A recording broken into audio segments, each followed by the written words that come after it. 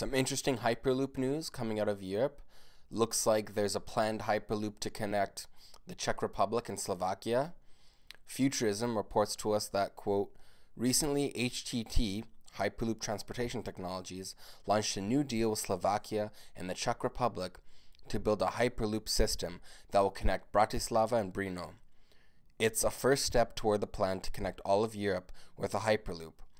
A 3,000 square meter facility, which is roughly 38,000 square feet, at Francazal Airport in Toulouse will act as the company's base. Toulouse is at the very heart of the European aerospace industry and is centrally located for manufacturing the Hyperloop trains to be used in the Central European line. If you're unfamiliar with the Hyperloop concept, it's basically a very long tube connecting two regions, and inside that tube is a capsule filled with people that will move from one city to another at roughly 1,200 kilometers an hour or 800 miles an hour. And this concept has actually been around for a while, but it wasn't fully popularized until 2013 when Elon Musk blew our minds, telling us all about it in several discussions he had with media publications and whatnot. Now, what's really interesting is that there have been several talks of connecting several cities around the world. In North America, it was buzzed around that Vegas and LA would be connected. There's apparently a Hyperloop planned to connect Toronto and Montreal.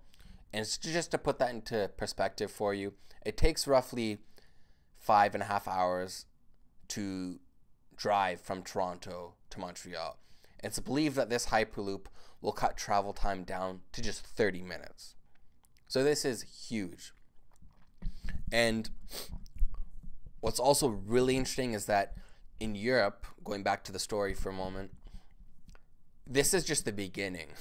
They envision having a very complex system of Hyperloops connecting all major cities in Europe, similar to the very sophisticated metro systems that pretty much connect all of Central Europe. So this is very interesting, and a lot of futurists and engineers believe this could dramatically change the way we view real estate forever. Because if you consider what really drives high housing prices in a lot of cities, it's scarcity. Big cities have most of the entertainment, most of the jobs. And when there are a bunch of people living in a city and there are fewer homes, the price of a home is obviously going to be higher. But, if we live in a world where you can just work in one city but live in another, that kind of changes the whole dynamic of scarcity. Because if you can just commute to Toronto every day while living in Montreal, you're taking away people's need to live in that city.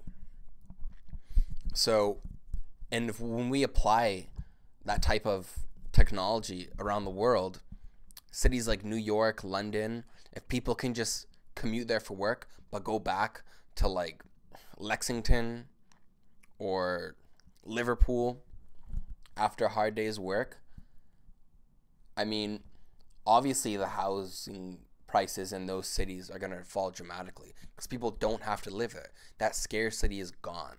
A lot of people like Peter Diamandis believes that the cost of living is going to significantly plummet in the next several decades, in part because of very disruptive and innovative transportation systems like the Hyperloop. So there you have it. The Czech Republic and Slovakia will be linked soon via the first Hyperloop. I think this is a fantastic idea. I think technology really is our savior, and given the challenges facing us tomorrow, they can't be solved with the types of solutions that have been put forward over the past several decades. We're entering a brave new world, and we need brave new solutions. And I think the Hyperloop is one of those brave new solutions. So kudos to Europe. Now, if you have any additional insight that you could provide to the Hyperloop or this type of technology in general, please leave an insightful comment below. I'm still in Minneapolis, Minnesota, wrapping up my last day of training. I'm heading back to Canada tomorrow, where I will be back to my regular set, I guess. But thank you so much for watching this video. Please like and subscribe, and I'll catch you in the next one. Later.